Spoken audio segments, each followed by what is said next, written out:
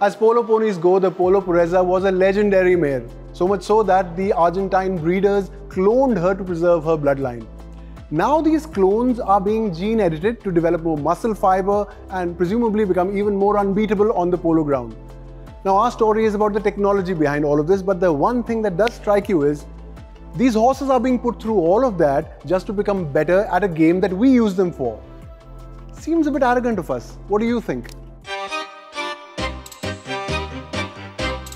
Polo, often called the sport of kings, is deeply rooted in royalty, nobility and high society. If you've never seen a polo match, think of it as hockey on horseback.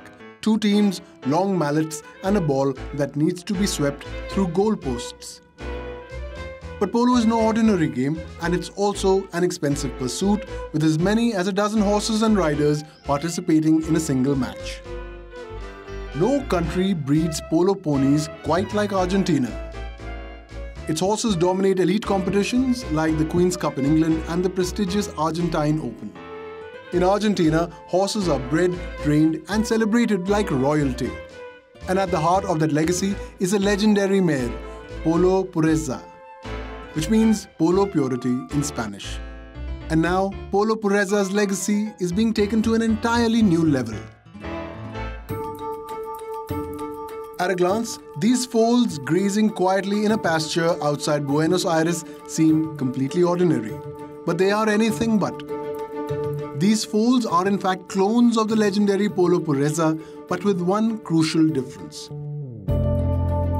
Scientists at Argentine startup Biotech have used gene editing technology to alter these horses' DNA, creating the world's first genetically edited horses designed for enhanced athletic performance. Que nosotros podemos identificar secuencias en un animal. We can identify sequences in an animal, a genetic sequence of interest that codes for a characteristic of interest, and incorporate it into another individual in a single generation in an accurate and non-random manner. Let's say that this happens in a conventional cross between a male and a female.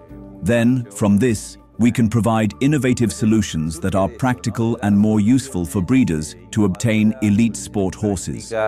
Y que sean más útiles para los criadores para obtener caballos de élite deportiva. Gene editing is a biotech step that goes beyond cloning. While cloning produces identical copies, gene editing can customize the DNA and design new traits.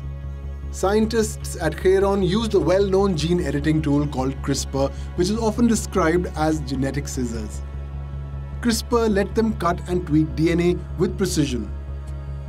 They targeted a gene called myostatin, which normally limits muscle growth. By turning that gene down, the scientists are aiming to produce a horse with more muscle fiber, potentially turning these genetically edited horses into the next generation of polo ponies that are far more capable than regular horses.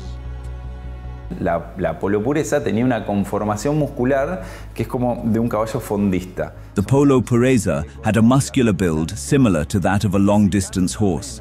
These horses run long distances, tire less easily, but lack explosive power over short distances. What we did was insert a sequence into the myostatin gene, which regulates muscle mass. This gives it a higher proportion of type 2 fibers, which are the ones that contract quickly. So what we did was transform this animal into a sprinter, with greater speed off the mark over short distances. Sprinter, lo que se dice, que tenga mayor velocidad de salida en distancias cortas.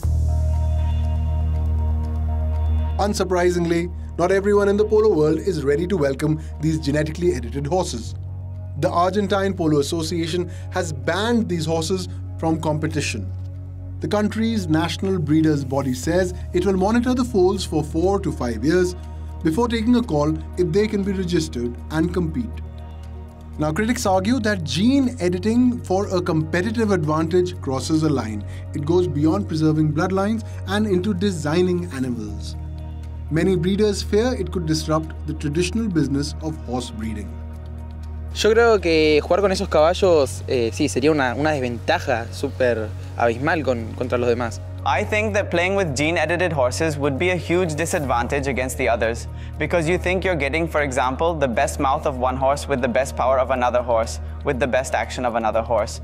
You're putting it all together and modifying it into one. It's a total disadvantage for those who can't achieve that. O sea, es una desventaja total para el que no puede llegar a eso.